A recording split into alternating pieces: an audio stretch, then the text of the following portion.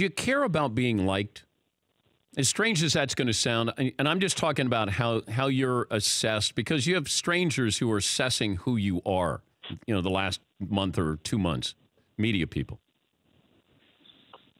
A little bit. I mean, you can't really stress about it too much, but I think the biggest thing, at least on the football field, is I want to be respected. I want to come off the field, and I want to shake their middle linebacker's hand. I want to shake one of their top DBs, and he goes, "You played a hell of a game, both ways." And I want to be respected. I want to get out in the field in the NFL, and I want to play, and I want to earn the respect of my opponents and my teammates.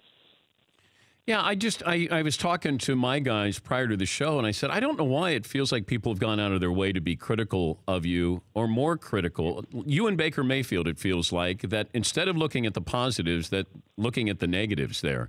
How tough is it to read these mock drafts, or, however they size you up on where you're going and what you don't do?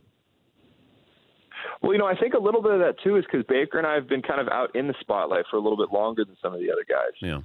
I've been playing for about 3 years, and Baker's been really in the spotlight for about 2 years. He's been he's been playing for a couple since with his whole story behind being a walk-on. So we've kind of just been out there longer and had longer exposure. I mean, some of the other guys, I think Sam played for about a year and a half.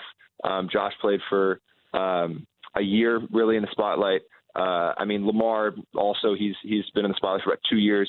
I think basically maybe it's a little bit of on just exposure. I think we're just kind of out there a little bit more, but we also, I think, have a little bit of different personalities. I think we kind of have a little bit of moxie to us that helps us on the field. And sometimes off the field, some guys will take it in the wrong direction or what, but that's not up to us to determine how other people view us. I love the word moxie.